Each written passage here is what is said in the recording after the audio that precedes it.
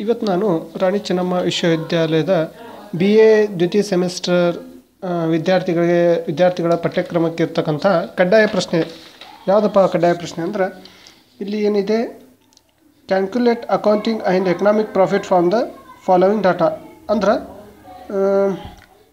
ಲೆಕ್ಕದ ಲಾಭ ಮತ್ತು ಆರ್ಥಿಕ ಲಾಭವನ್ನು ಕಂಡುಹಿಡಿಯೋದನ್ನು ಯಾವ ರೀತಿಯಾಗಿ ಕಂಡುಹಿಡಿಯೋದನ್ನು ನಾನು ಇವತ್ತು ಹೇಳ್ಕೊಡ್ತಿದ್ದೀನಿ. ಮೊದಲನೇದಾಗಿ ಪ್ರಶ್ನೆಯನ್ನು ಬರ್ಕೊಳ್ಳೋಣ.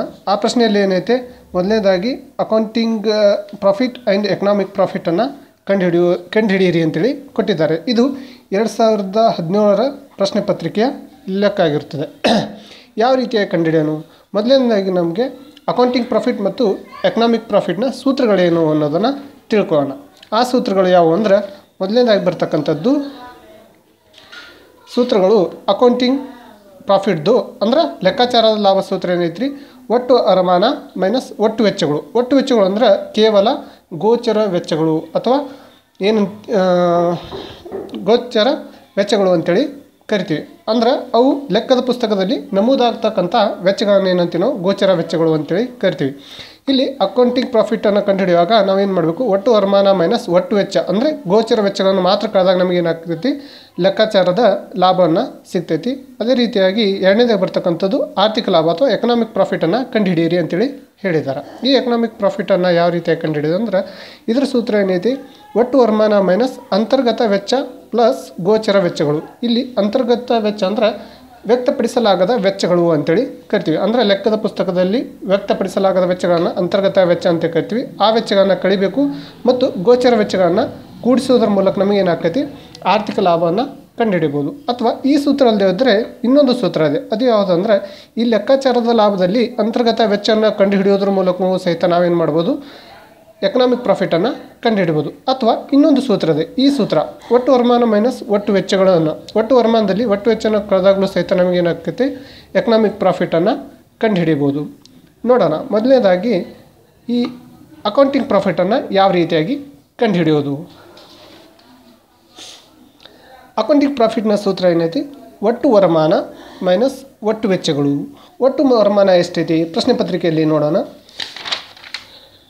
ಇಲ್ಲಿ ಮಾರಾಟದ ಆದಾಯ ಸೇಲ್ಸ್ ರೆವೆನ್ಯೂ ಇದನ್ನ ಏನಾಗಿರ್ತೈತಿ ರೀ, ಒಟ್ಟು ಆದಾಯ ಆಗಿರ್ತೈತಿ. ಎಷ್ಟು ಕೊಟ್ಟಿದ್ದಾರೆ, 1 ಲಕ್ಷನ ಕೊಟ್ಟಿದ್ದಾರೆ. ಆ 1 ಲಕ್ಷನ ಏನು ಮಾಡೋದನ್ನ ಬರ್ಕೋಣ. ಒಟ್ಟು ವರಮಾನ ಅಂದರೆ 1 ಲಕ್ಷ, ಡಿ 10 100 1000 10,000 ಲಕ್ಷ ಮೈನಸ್ ಒಟ್ಟು ವೆಚ್ಚಗಳು. ಆ ಒಟ್ಟು ವೆಚ್ಚಗಳು ಏನು ರೀ, ಕೇವಲ ಗೋಚರ ವೆಚ್ಚಗಳು. ಇಲ್ಲಿ ಗೋಚರ ವೆಚ್ಚಗಳು ಅಂದ್ರೆ ಕೇವಲ ವ್ಯಕ್ತಪಡಿಸ್ತಕ್ಕಂಥ ವೆಚ್ಚಗಳು ಅಂತ ಗೋಚರ ವೆಚ್ಚಗಳು. ಇದಂತೂ ಆದಾಯ ಆಯಿತು. ಇನ್ನು ಉತ್ಪಾದನಾ ವೆಚ್ಚ ಇದು ಬರ್ತೈತೆ ರೀ. ನೆಕ್ಸ್ಟ್ ಸವಕಳಿ ವೆಚ್ಚ ಇದನ್ನು ಗೋಚರ ವೆಚ್ಚ ಆಗಿರ್ತೈತಿ. ಜಾಹೀರಾತು ವೆಚ್ಚ ಇದನ್ನು ಏನಾಗಿರ್ತೈತಿ, ಗೋಚರ ವೆಚ್ಚ ಆಗಿರ್ತೈತಿ. ನೆಕ್ಸ್ಟ್ ಇತರೆ ವೆಚ್ಚಗಳು ಇದನ್ನು ಲೆಕ್ಕದ ಪುಸ್ತಕದಲ್ಲಿ ನಮೂದಿಸೋದ್ರಿಂದ ಇದನ್ನು ನಾವು ಗೋಚರ ವೆಚ್ಚಗಳು ಅಂತೇಳಿ ಕರಿತೀವಿ. ಈ ನೆಕ್ಸ್ಟ್ ಬರ್ತಕ್ಕಂಥದ್ದು ಸ್ವಂತ ಬಂಡವಾಳದ ಮೇಲಿನ ಬಡ್ಡಿ. ಸ್ವಂತ ಬಂಡವಾಳದ ಮೇಲಿನ ಬಡ್ಡಿ ಇದು ಸ್ವಂತ ಬಂಡವಾಳ ಆಗಿರೋದ್ರಿಂದ ಉದ್ಯಮಕಾರ ಏನಾಗಿರ್ತಂದ್ರೆ ಇದನ್ನು ಎಲ್ಲಿ ಏನು ಮಾಡೋದಲ್ಲ, ವ್ಯಕ್ತಪಡಿಸೋದಿಲ್ಲ. ಇದನ್ನು ಏನಂತೀವಿ ನಾವು ಅಂತರ್ಗತ ವೆಚ್ಚ ಅಂತೇಳಿ ಕರಿತೀವಿ. ಇದನ್ನು ನಾವು ತೊಗೊಳ್ಬಾರ್ದು. ನೆಕ್ಸ್ಟ್ ಸ್ವಂತ ಶ್ರಮದ ಪ್ರತಿಫಲ, labour charges paid form the himself. ಅವನೇ ಏನು ಮಾಡ್ತಾನೆ ರೀ, ಆ ಚಾರ್ಜಸನ್ನು ತಗೊಳ್ಳೋದ್ರಿಂದ ಅದನ್ನು ಏನು ಮಾಡೋದಿಲ್ಲ, ಲೆಕ್ಕದ ಪುಸ್ತಕದಲ್ಲಿ ನಮೂದಿಸೋದಿಲ್ಲ. ಅದಕ್ಕಾಗಿ ಇವೆರಡನ್ನೂ ಏನು ಮಾಡಬೇಕಂದ್ರೆ ಗೋಚರ ವೆಚ್ಚಗಳಲ್ಲಿ ಬರಲ್ಲ. ಕೇವಲ ಈ ಉತ್ಪಾದನಾ ವೆಚ್ಚ, ಸವಕಳಿ ವೆಚ್ಚ, ಜಾಹೀರಾತು ವೆಚ್ಚ ಮತ್ತು ಇತರೆ ವೆಚ್ಚಗಳು ಏನಾಗಿರ್ತವೆ ರೀ, ಗೋಚರ ವೆಚ್ಚಗಳಲ್ಲಿ ಕಂಡು ಬರ್ತಾವೆ. ಇವು ಏನು ಮಾಡಬೇಕು, ನಾವು ಇವು 3 ಕೂಡಿಸ್ಕೋಬೇಕು, 4 ಕೂಡಿಸ್ಕೊಂಡು ಕೂಡಿಸ್ಕೋಬೇಕು. ಆ ಕೂಡಿಸ್ಕೊಂಡಕ್ಕಾರ ಎಷ್ಟು ಆಕೈತೆ ರೀ, ಇದು ಕೇವಲ 42,000 ಆಗ್ತೈತಿ. ಹೌದ್ರಿ. ಅಂದರೆ ಒಟ್ಟು ವೆಚ್ಚ ಗೋಚರ ವೆಚ್ಚಗಳು ಎಷ್ಟೈತೆ ರೀ, 42,000. ಆಗಲೇ ಈ ಸೂತ್ರದಲ್ಲಿ ಅಕೌಂಟಿಂಗ್ ಪ್ರಾಫಿಟ್ ಸೂತ್ರದಲ್ಲಿ ಒಟ್ಟು ವರಮಾನ 1 ಲಕ್ಷ ಇದೆ. ಒಟ್ಟು ವೆಚ್ಚಗಳು ಎಷ್ಟಾಗಿತ್ತು ರೀ, ಈಗ ಗೋಚರ ವೆಚ್ಚಗಳು ಕೇವಲ 42,000. ಹೌದಾ. ಈ 42,000 ಕಳೆದ ಮೇಲೆ ನಮಗೆ ಎಷ್ಟಾಗುತ್ತೆ, accounting profit equal to 1 lakh minus 42,000 equal to ಎಷ್ಟು ಬರುತ್ತೆ ಆನ್ಸರ್, 1 ಲಕ್ಷ 42,000 ಕಳೆದ್ರೆ 58,000 ಏನಾಕೈತೆ ರೀ ಅಕೌಂಟಿಂಗ್ ಪ್ರಾಫಿಟ್.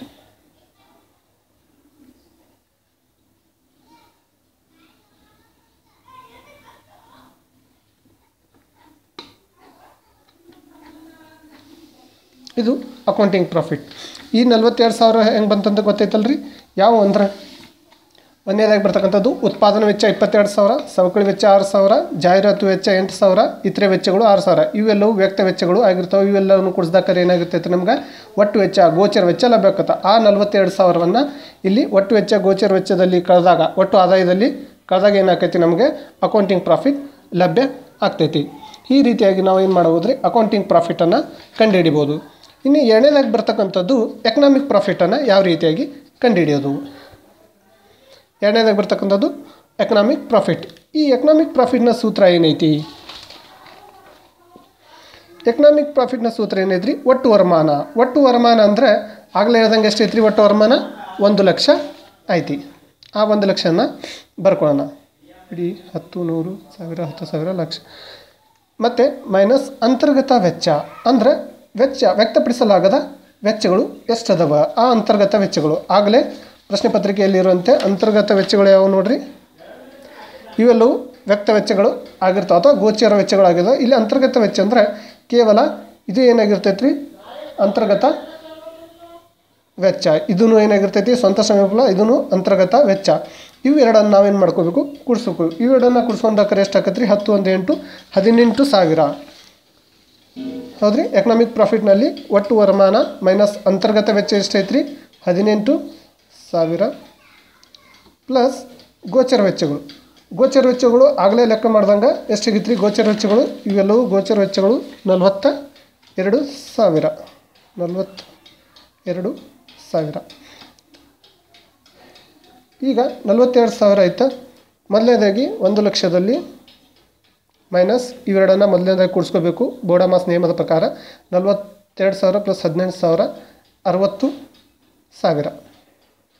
1,00,000 ಒಳಗೆ 60,000 ಕಳೆದ್ರೆ ಎಷ್ಟು ಬರ್ತೈತೆ ರೀ 40,000. ಇದು ಏನಾಗಿರ್ತೈತೆ ರೀ ಎಕನಾಮಿಕ್ ಪ್ರಾಫಿಟ್.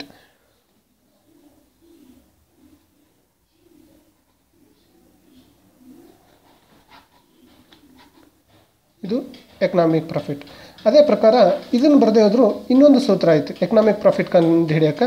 ಆ ಸೂತ್ರ ಏನೈತಿ ಲೆಕ್ಕಾಚಾರದ ಲಾಭ ಮೈನಸ್ ಅಂತರ್ಗತ ವೆಚ್ಚ. ಲೆಕ್ಕಾಚಾರದ ಲಾಭ ಅಂದ್ರೆ ಆಗಲೇ ಕಂಡು ಹಿಡ್ದಂಗೆ ಅಕೌಂಟಿಂಗ್ ಪ್ರಾಫಿಟ್ ಎಷ್ಟು ಐತಿ. ಅಕೌಂಟಿಂಗ್ ಪ್ರಾಫಿಟ್ ಎಷ್ಟು ಬಂದೈತಿ ರೀ 58,000 ಬಂದೈತಿ. ಆ ಅಕೌಂಟಿಂಗ್ ಎರಡನೇ ಸೂತ್ರದ ಪ್ರಕಾರ ಲೆಕ್ಕಾಚಾರದ ಲಾಭ ಎಷ್ಟು ಬಂದೈತಿ ರೀ 58,000 ಮೈನಸ್ ಅಂತರ್ಗತ ವೆಚ್ಚ. ಅಂತರ್ಗತ ವೆಚ್ಚ ಅಂದ್ರೆ ವ್ಯಕ್ತಪಡಿಸಲಾಗದ ವೆಚ್ಚಗಳು ಎಷ್ಟಾಗಿತ್ತು ರೀ ಆಗಲೇ 18,000. ಆ 18,000ನ ಕಳೆದ್ರೂ ಸಹಿತ ನಮಗೇನಾಕೈತೆ ರೀ ಆನ್ಸರ್ 58,000ರಲ್ಲಿ 18,000 ಕಳೆದ್ರೆ ಎಷ್ಟು ಬರ್ತೈತಿ 40,000.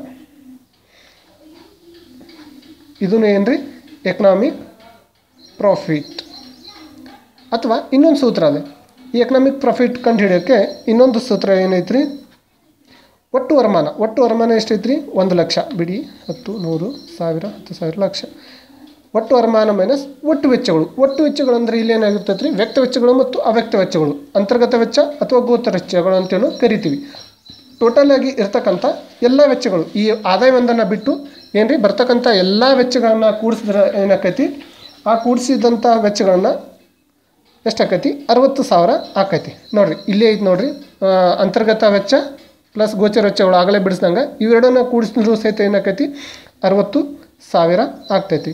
ಈಗ ಒಟ್ಟು ವರಮಾನದಲ್ಲಿ ಒಟ್ಟು ವೆಚ್ಚಗಳು ಅದು ಅಂತರ್ಗತ ವೆಚ್ಚ ಆಗಿರ್ಬೋದು ಅಥವಾ ಗೋಚರ ವೆಚ್ಚಗಳು ಅವು ಎರಡನ್ನ ಕೂಡಿಸಿ ಏನು ಮಾಡ್ಬೋದು ರೀ ಒಟ್ಟು ಆದಾಯದಲ್ಲಿ ಕಳೆದಾಗರೂ ನಮಗೆ ಏನಾಕೈತಿ ರೀ ಎಕನಾಮಿಕ್ ಪ್ರಾಫಿಟ್ ಸಿಗ್ತೈತಿ. ಆ ಎಕನಾಮಿಕ್ ಪ್ರಾಫಿಟ್ ಎಷ್ಟು ಆಕೈತಿ 1,00,000ದಲ್ಲಿ 60,000 ಕಳೆದ್ರೆ 40,000. ನಾವು ಯಾವ ರೀತಿಯಾಗಿ ಈ ಮೂರು ಸೂತ್ರಗಳಲ್ಲಿ ಯಾವ ಸೂತ್ರವನ್ನು ಉಪಯೋಗಿಸ್ಕೊಂಡ್ರೂ ಸಹಿತ ಬರ್ತಕ್ಕಂಥ ಆನ್ಸರ್ ಎಷ್ಟಾಗಿರ್ತೈತಿ ರೀ ಸೇಮ್ ಆಗಿರ್ತೈತಿ. ಈ ರೀತಿಯಾಗಿ ನಾವು ಎಕನಾಮಿಕ್ ಪ್ರಾಫಿಟನ್ನು ಮತ್ತು ಅಕೌಂಟಿಂಗ್ ಪ್ರಾಫಿಟನ್ನು ಕಂಡುಹಿಡಿಯಬಹುದು. ಇದು 2017ರ ಪ್ರಶ್ನೆ ಪತ್ರಿಕೆಯ ಉತ್ತರ. ಅದೇ ರೀತಿಯಾಗಿ ನಾವು 2015ರ ಪ್ರಶ್ನೆ ಪತ್ರಿಕೆಯನ್ನು ಸಹಿತ ಈ ಹಿಂದೆ ಬಿಡಿಸಿದ್ವಿ ಹೌದಾ. ಇದು 2015ರ ಪ್ರಶ್ನೆ ಪತ್ರಿಕೆಯ ಪ್ರಶ್ನೆ. ಅದನ್ನು ಸಹಿತ ಈ ರೀತಿಯಾಗಿ ಬಿಡಿಸ್ಬೋದು. ಸೇಮ್ ಅದೇ ಸೂತ್ರಗಳನ್ನು ಬಳಸಿಕೊಂಡು ಬೇಕಾದರೆ ನೀವು ವಿಡಿಯೋವನ್ನು ಪೌಸ್ ಮಾಡಿ ನೋಡ್ಬೋದು.